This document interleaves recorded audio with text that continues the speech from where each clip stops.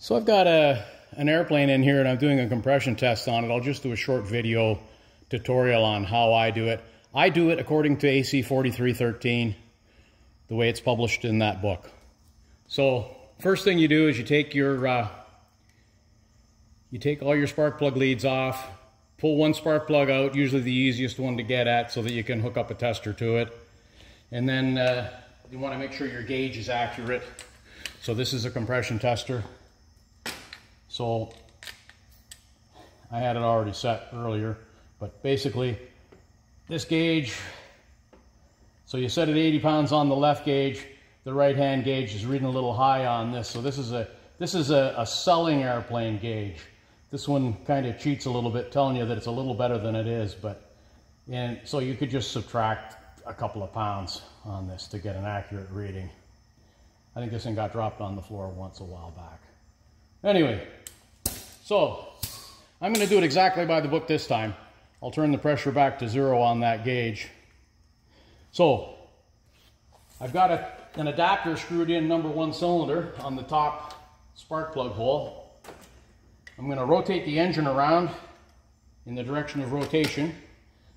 And if this was anything but a Mooney, you would hear an impulse coupling click about right there, about the 7 o'clock position, so that that'd make it easier to hand start it. It wouldn't clip your knuckles on the way by.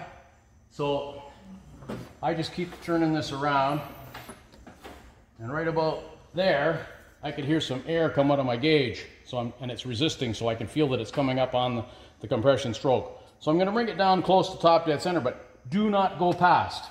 The instructions say that specifically, that they don't want you to go past top dead center for a compression test.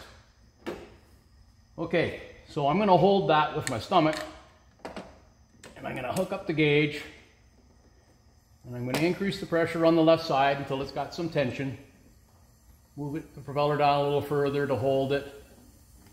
I'm going to bring it up to 80 pounds on the left gauge. There's an orifice in here that restricts the amount of flow going into the cylinder, so you can get a relationship on the gauge. Okay, so I'm just about at top dead center. It's 80 over 80, so it's really about 80 over 78 on this cylinder right now. 60 is considered acceptable unless it's leaking out of the exhaust valve. If it's leaking, even at 70 and it's leaking out of the exhaust valve, I usually correct the problem because it's just going to burn the exhaust valve out.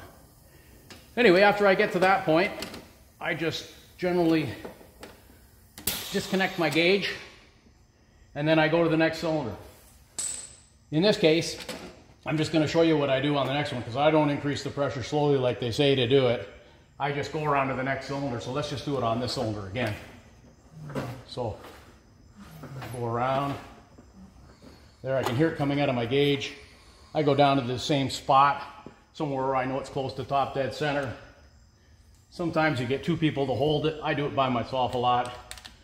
Just hook it up. It went fairly slow. The pressure built up and I hold it and I get the same reading.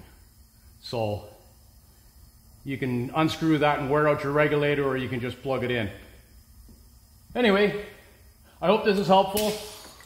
Anybody that wants to learn how to do it the way they do in AC 4313, that's how she's done.